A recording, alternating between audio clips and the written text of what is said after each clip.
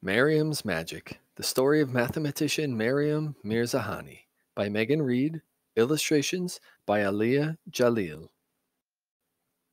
Maryam Mirzakhani was a storyteller. Every night before she went to bed, she would tell her sister tales of fierce adventurers, brave tricksters, and wizards with powers beyond compare. No matter what kind of trouble they got into, they used their wits to find a solution. Every day after school, she and her best friend Roya would roam the swoops and curves of her city's busy streets. Their favorite block was crowded with bookstores, and they spent long afternoons dreaming themselves into the plots of their favorite stories. And every weekend, she spread long rolls of paper on her bedroom floor, then crouched in a ball to scribble and color the world she imagined. They were intricate and beautiful, each detail designed to make her favorite scenes shine. Together, her arts and stories made magic. Maryam wanted to be a famous writer when she grew up. She loved her reading and art classes. During the war that tore her home country of Iran apart, girls and women hadn't been allowed to attend school with boys, or sometimes even at all. But after the war was over, politicians started new schools to allow girls' talents to grow. You are part of a lucky generation, Miriam's mother told her. But when it came time for math each day, Miriam felt the opposite of lucky. Miriam was a storyteller. She was not a mathematician. The numbers made her head spin. How could she care about something so pointless and cold? She would rather doodle and dream. When Miriam was 12, her teacher announced that they would be learning geometry, a new kind of math. Miriam sighed. But geometry was different from any math she'd known before. Every number held a story. It made those numbers into shapes, and those shapes into pictures. 1 degree of difference could make a triangle acute or right. Removing a Y shape from the end of a line showed that it was a segment, not a ray. Miriam dreamed of magical shapes. They looked like bulging light bulbs and endless figure eights, and layers of donuts. She made up fantastic tales about them. How many lines would it take to draw them? What kinds of patterns could cover them? If there were 100 or 1,000 or 1 billion shapes like them, could you tell the same stories about them all?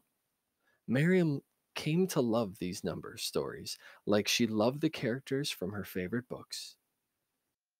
In high school, Miriam and Roya both entered the International Mathematical Olympiad, a competition for young mathematicians. They were the first girls to make the Iranian team.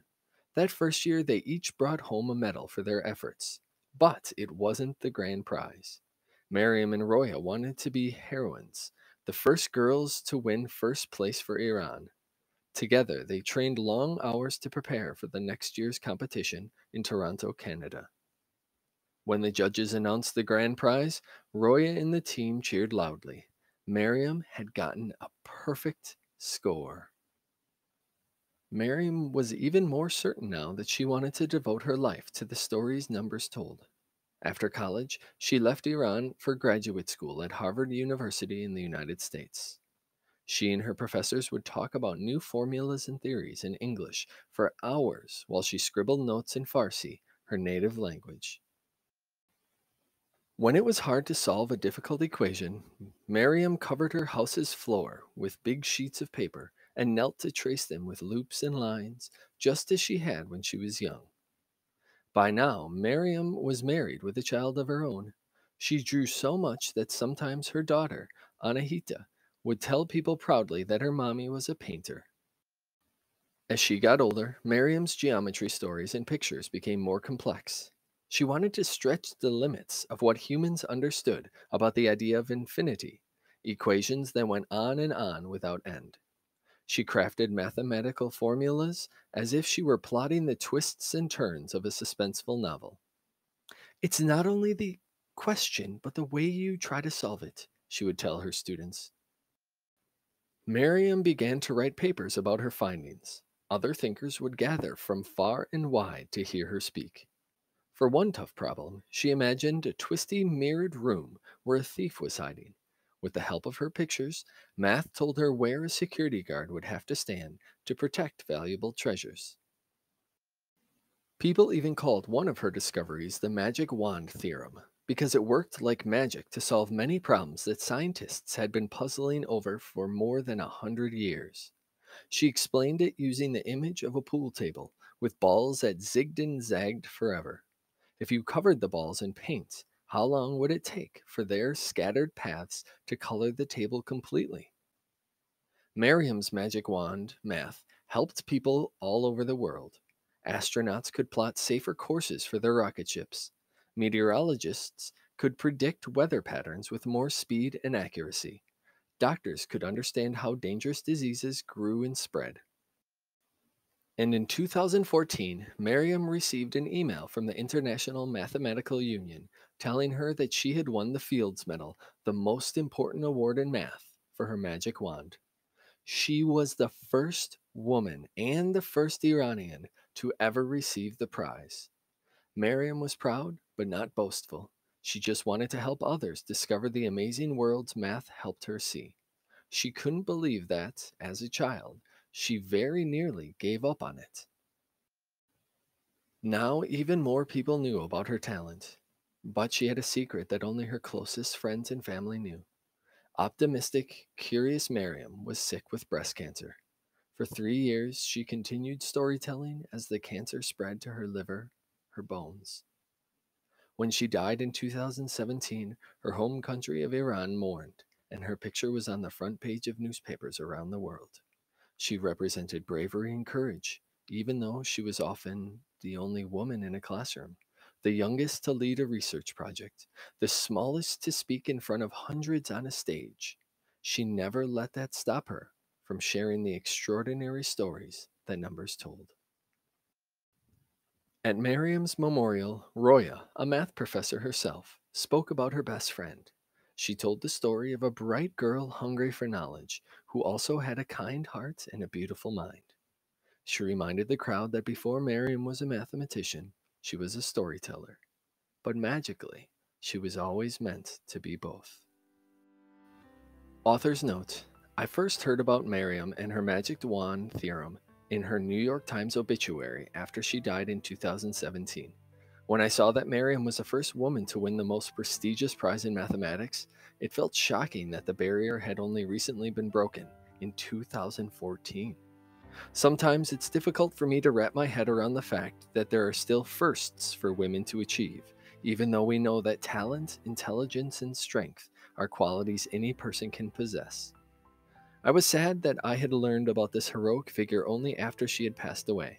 I wished I could have let her know how much I admired her, but I was enchanted by a tidbit near the end of the article.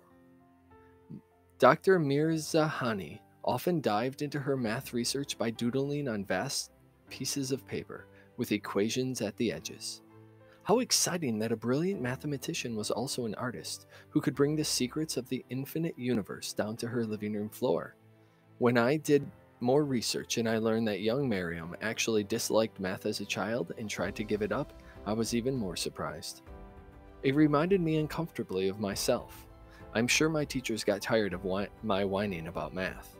But one day a teacher overheard me complaining and handed me a play about algebra, Arcadia, by Tom Stoppard. I read it. I found math suddenly becoming real to me. And more than that, it became beautiful. I loved the idea that, along with lots of hard work, art and stories gave Maryam the unique view of the world that catapulted her to the top of her field. She didn't have to give up or hide her other interests, but instead transformed them into something important, brilliant, and groundbreaking. I still get confused by more abstract ideas in math. Trying to understand and then figuring out ways to write about Maryam's theorems was a challenge. But it reminded me that none of us is just one thing. Maryam was a storyteller who was also a mathematics genius. Other people are sports stars who sing, or chefs who are computer whizzes, or firefighters with green thumbs. There are entire universes of talents and skills, and just because you love one thing dearly doesn't mean you can't excel at another.